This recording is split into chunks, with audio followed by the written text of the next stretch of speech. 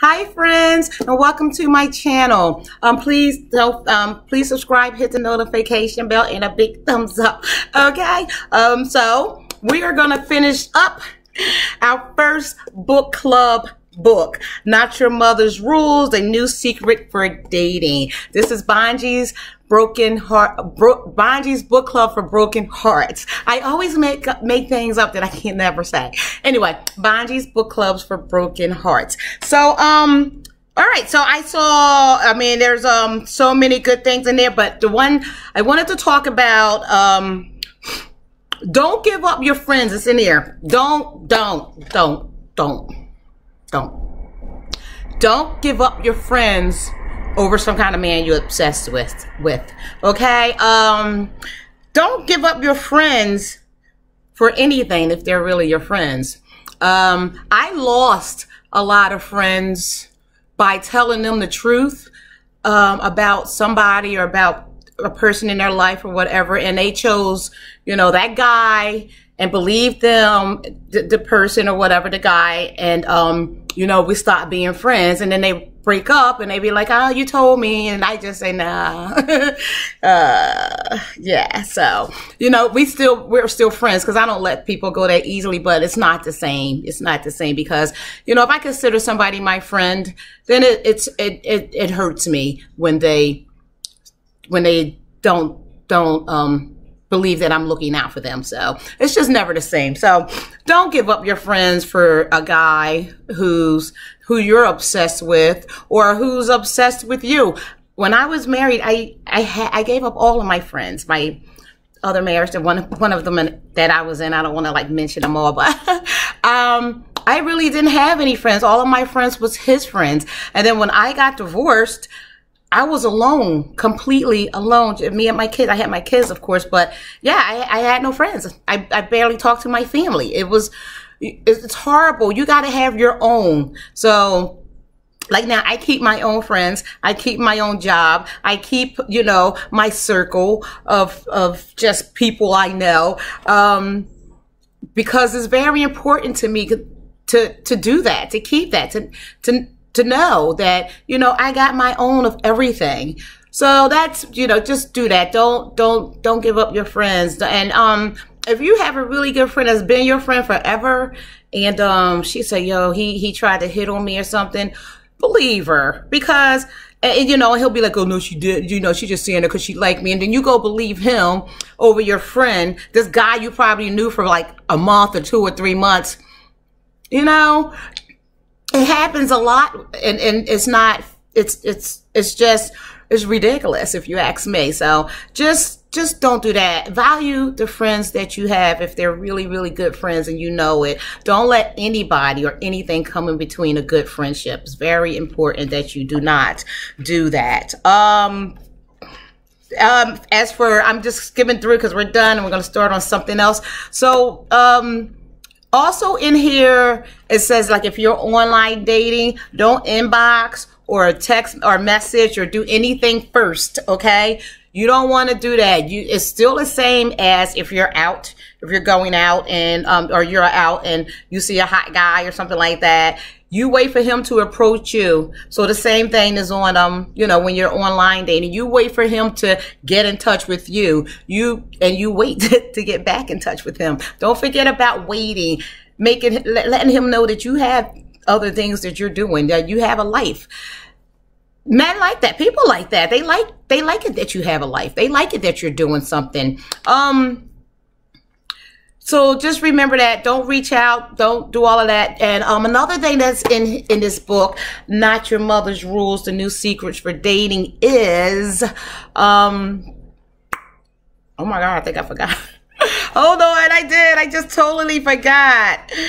Wow. Sometimes I'm sleeping. It says, oh my. Oh, I know I told you the rule.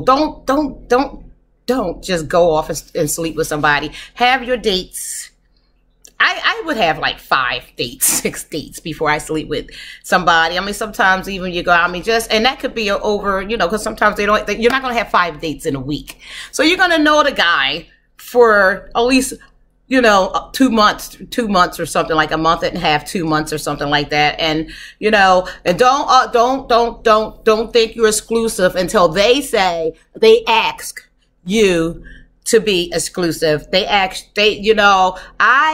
That was my other mistake with the guy that broke my heart. I just thought, because I slept with him, that we was together. And don't forget, I did that on our first date, which was, no, you're a creature unlike any other. We do not do that, okay? So, yeah, but I thought, oh yeah, we're together. I really did. I spent 3 days there. I thought, oh, that's my boyfriend now.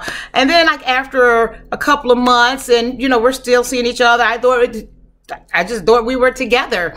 And, you know, when we was having one of those breakup arguments, and he was like, I was like, you know, I thought I was your girlfriend. He's like, I never asked you to be my girlfriend. And I was like, he didn't. He never said we was exclusive. He never asked me to be his girlfriend or anything. And I was just like, wow, you know, that was a big lesson that I learned, a big one. And so make sure you know that you're in a relationship when you're in a relationship. Everybody go to Facebook and all, I mean, you know, all of that stuff and be like, look for the person that's in a relationship or whatever. I personally do not go for that. Do not do that. Don't stalk anybody's Facebooks or anything. Don't even, if somebody broke up with you, delete their account, their phone number, their all of that stuff, all that social media, because you don't have to be stalking them and looking at them and seeing what kind of pictures they have up and seeing who they're dating or anything like that. Just let it go. And if you're a person that actually gives second chances or something, if you let it go, go ahead on about your life, learn your lesson, respect yourself and love yourself, and he comes back, then you know he's coming to you because he came back. But you got to make sure that he treats you the way that you are supposed to be treated. It's very important, because some people go right back to their old ways, but you are a creature unlike any other, and you don't take no crap. Okay? Nah. So, once, like I said before, it happens once, shame on them. If it happens twice, shame on you. So make sure that you get your confidence. You look in that mirror, you say you love yourself. Make sure that you know your value. Like, learn from what happened. I've learned from when the guy that broke my heart, I learned what not to accept in a relationship. Yeah, I mean, that's what he taught me. That's what he taught me. That relationship hurt. It sucked. It was a roller coaster. It was crazy, out of control, intense, but it was a lesson that I would never forget, because I became so much better because of it. So don't think that you're nothing. Don't think that you're never going to be okay, because you will come out of this and you want to come out of it strong and self-aware and beautiful and just, you know, excited to just get out there and do your thing. Because somebody knock you down and you're a strong woman. You can bring yourself back up. Listen to some good music. Listen to some empowering music. Read books about confidence. Look in that mirror. Let you know that you love yourself. Delete all of that stuff, his pictures. I deleted every picture, out of my house, all the stuff that reminded me of him, all of his social medias, everything. And I cried for a year, but whatever. And I prayed a lot. Like, God gave me so much strength. And my books I read, you know, The Confident Woman is Next. I read this one, The Confident Woman is Next, How to Get a Man to Love You. It was just so much. Body language books. I was just like, but I kept myself busy. That was the most important thing. I kept myself busy. You got to keep yourself busy. You can't just lay around and wait. So, and don't another thing here, when you're out, you know, on your date with the guy and everything, don't get wasted. Don't let him be in control. don't let him, or don't let anybody, just don't get wasted. Make sure you know what's going on around you. Make sure you know what's happening. I mean, when you get deeper in a relationship, I mean, I get, you know, totally sloshed with my husband, but not in the beginning. Just, you know, let people see. I mean, you be you, do you and everything, but just do it in a ladylike fashion.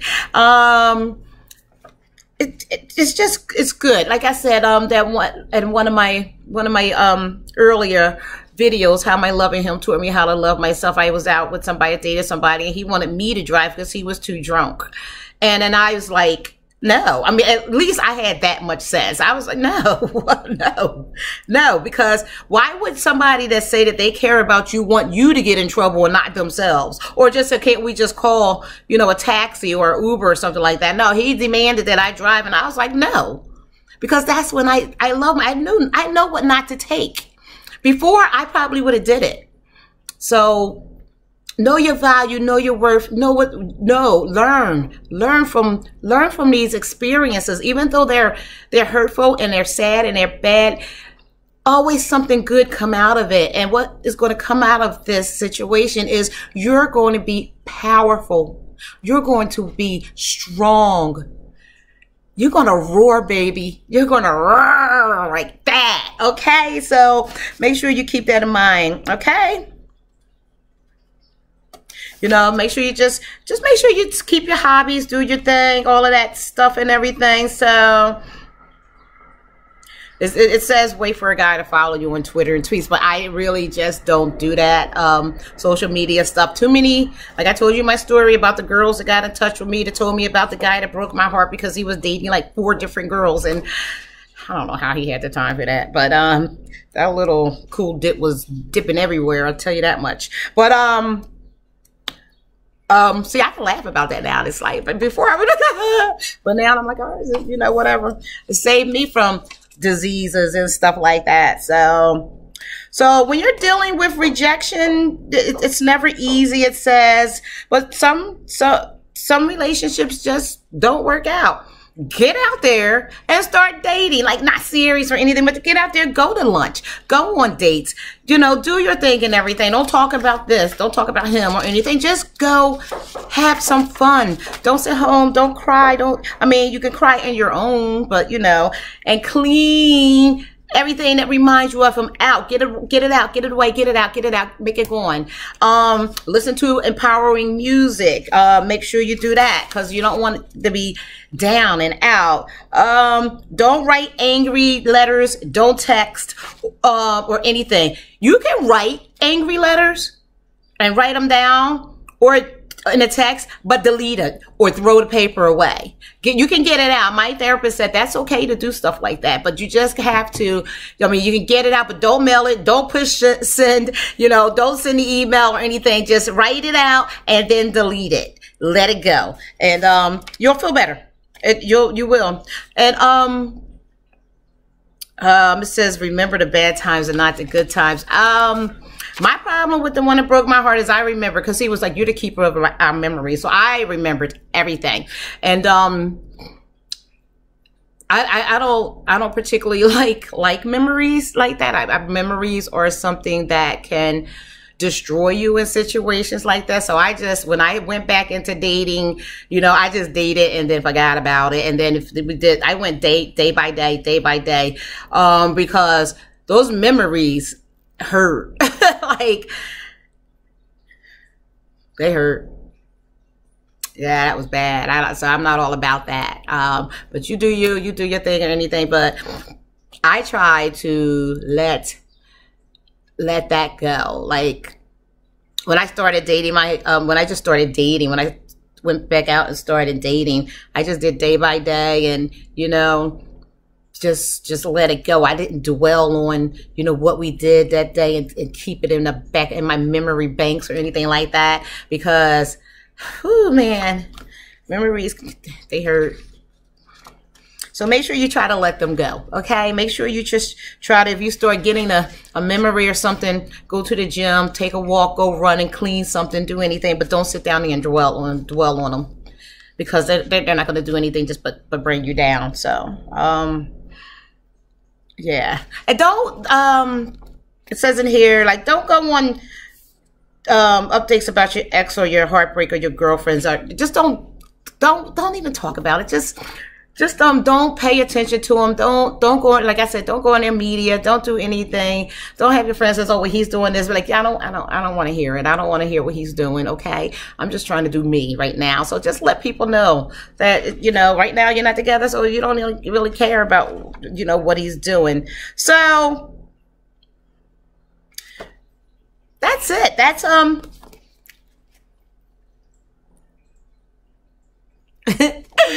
Not Your Mother's Rules, The New Secrets for Dating. Make sure you get that by Fein and Sherrie Schineider. Yeah, just like that. Don't forget, go get that. And we'll start on the next book, The Confident Woman by The Confident Woman. Just whatever. So The Confident Woman, we'll start on that. Joyce Myers, by Joyce Myers. It just like popped in my head like that. And you're going to like that. That's a good book. It really helps you out. She's amazing. So don't forget to subscribe, hit the notification bell, and a big thumbs up, and you are blessed. Don't forget to look in that mirror and tell yourself that you love you. Bye, friends.